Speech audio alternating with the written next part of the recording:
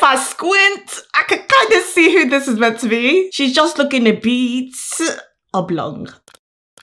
Hey people, it's Temi. If you're new here and it's that time again, it's the end of the month, so I'm gonna get straight to it. Looking on the hashtag Teminators on Instagram. And okay, I'm gonna start with this one. Fantastic start to this portrait. I love the colors that I can see in the skin. I can see some of the purples, the pinks coming through on the shadow part of the face. And I just love that. Even the deepness in the shadows of the neck. I'm so here for it. I love the colors you've chosen in the hair.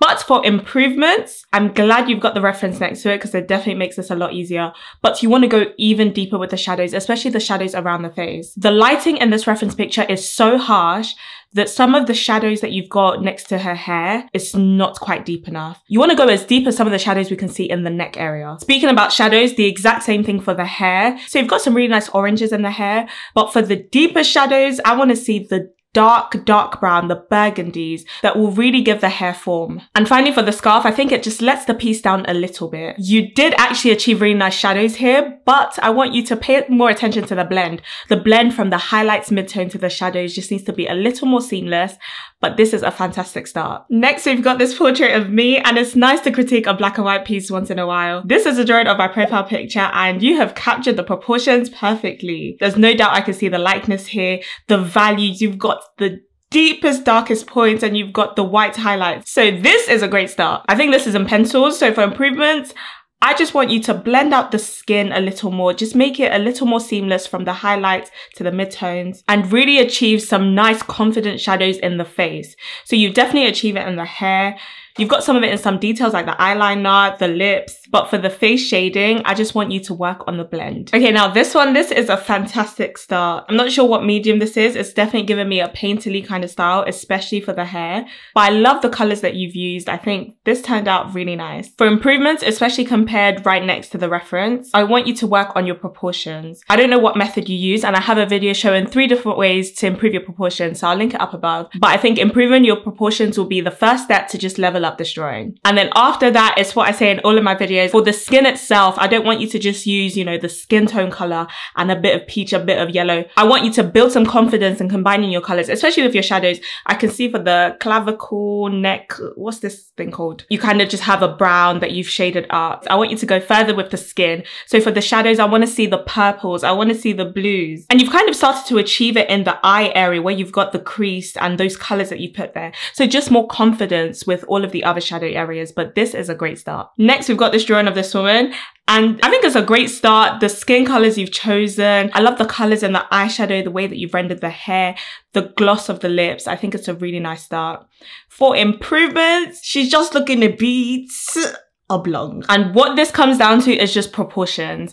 The problem with realism, if that's what you're trying to achieve, is that no matter how nice you render it, if the proportions are off, if one eye is here, it's never going to look realistic. So what I want you to focus on is getting your proportions together. Again, look at the proportions video I talked about. It will really help you. I know side view isn't the easiest either, but improving the proportions will level up this drawing so much. Okay, now we've got this one, and this is very, very nice. I think your proportions are great. You can instantly see the resemblance, and I'm glad you've got the reference picture here as well. You're not scared with the deep dark shadows. It looks like you've used black, and even looking at the reference, it looks very deliberate. I think it's a nice, fantastic start.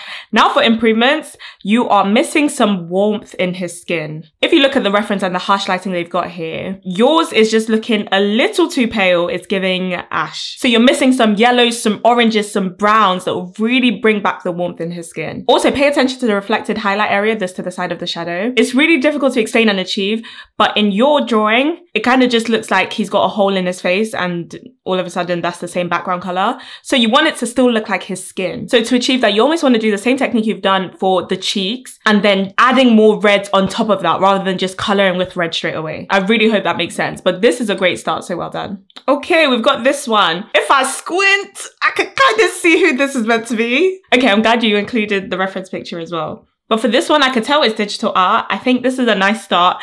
I love the vibrancy and the colors that you've chosen for it. I love the bright blue background. I think it really makes the piece stand out. It's gonna be hard for me to critique this if I don't know what you're really going for. So if you're going for realism, then where are the blends, sis? You need to blend. You've got some highlight areas, you've got the midtone, you've got the shadows, but it's just been placed there. To me, you can definitely go back with many more layers to improve this. And same with just paying attention to some of the details. So the earring needs to be nice and rounded. It looks to me like you might have done the background after, so you're kind of going around it. And if this is digital art, it should be easy enough to work in different layers where you can isolate different things. So for your next steps, work on your blending and just go back in with some detail and it will definitely level up. And now for this one, I love, love, love the colors. I love how cute this plushie is. I think you just captured the cuteness so well. For improvements, shadows. You probably saw it coming. You kind of kept to the pastel color scheme. I can see a little bit of, you know, a slightly darker blue, but I want you to go even deeper with the shadows. So shadows that will help define the creases even more, but also shadows like between the legs and where it attaches to the head, those shadows need to be deeper. And then also, I think what will really help with a 3D look is the shadows for while it's seated on the page. So the shadows actually beneath the legs. I hope I'm making sense. Maybe I'll do a redrawing your art where I can actually draw over it so I can show you in the future. Let me know if you want to see that in the comments. But yes, I think that will really level up this drawing. And finally, and this is probably down to personal preference, but the sharpest highlights that you can get with a white pen, I think it's just missing a tiny bit of that. And that's where I'm going to stop today. So shout out to you if your art was featured this time. But if it wasn't, I'm sure you'd have gotten some tips anyway. And keep using hashtag Teminators on Instagram and your art might be featured next time. Thanks for watching this one, and I'm sure you enjoy any of the other videos in the Temi Trash Geography art series.